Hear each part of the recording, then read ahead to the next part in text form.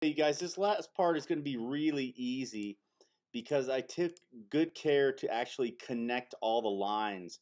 So there's not really going to be any gaps or any kind of problems. All right, so I'm going to run you through the process. It's going to take not too long. I'm going to take the eyedropper tool right here to sample the color of Ralphie's shirt. That gives me that fill. I will then go ahead and make that layer invisible again.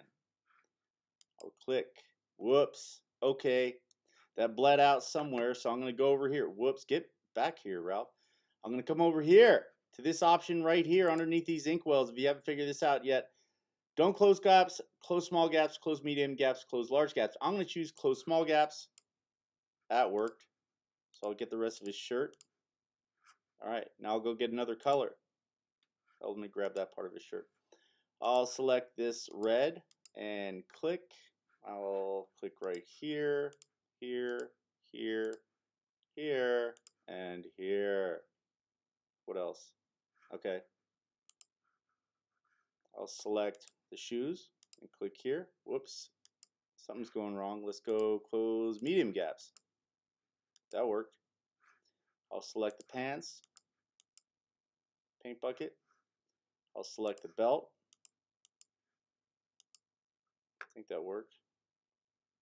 Let's see. I'll go ahead and select this white.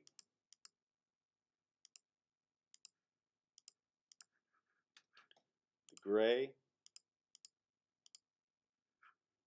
And finally the skin color.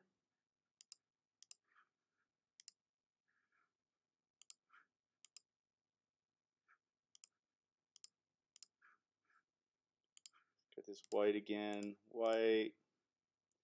And let's swap these colors for the black. And let's go get that color for the glue.